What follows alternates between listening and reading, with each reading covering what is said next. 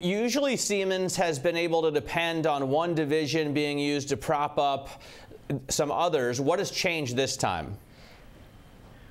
Good morning, Matt. Yeah, you're right. Siemens, big conglomerate, used to be able to say, prop up earnings by saying either, you've got an energy weakness and then something like healthcare or software makes up for that, or the other way around. But now, with this automotive slump that's happening in Germany and the world, the factory automation business has been weak. Healthcare profit hasn't been as strong as they'd like.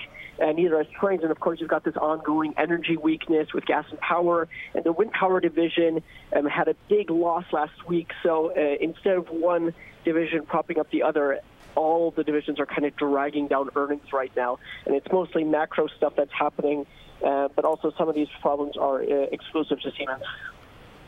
We were just looking at some pictures, in fact, file pictures of protest activity taking place, climate activists having their say about what they think about Siemens. We are going to see big protests taking place today, Oliver, we expect. What are the demands there?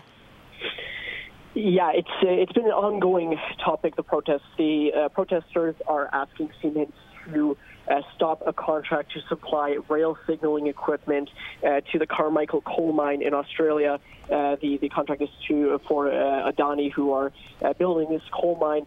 They were asking this since December. Siemens, CEO Kaeser said that he would look at that, and then he decided the company would go ahead with the contract.